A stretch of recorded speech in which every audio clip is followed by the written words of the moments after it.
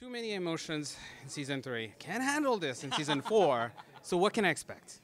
We're just gonna turn it up to 11, man. Come on, it's gonna be great. Yeah, it's so much fun.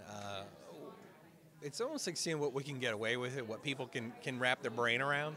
And I think, if we imagine the first 3 seasons, introducing people to the ideal of a pervasive surveillance state that we were all living in. The only difference being, of course, that machine was friendly to us and was protecting national security as well as handing out irrelevant numbers. The difference now is that another machine is in charge. And the question becomes whether or not that machine has any of our interests at heart. And how do our guys go on?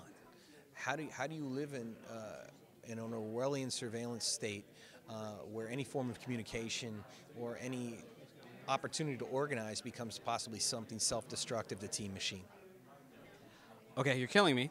My final question for you. What is your message for fans such as myself who are ready to watch this new season? What can you tell me?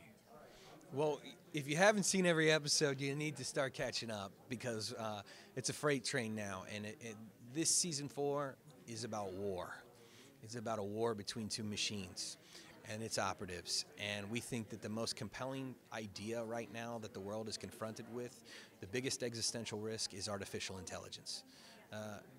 Do a little homework on it, folks. Check it out. See what Google's getting involved in. See what DARPA's doing. And see what all the various nation states are racing towards, because it's the biggest thing since the Manhattan Project. And we think it's a place where our show needs to be living, and that's why you need to be watching.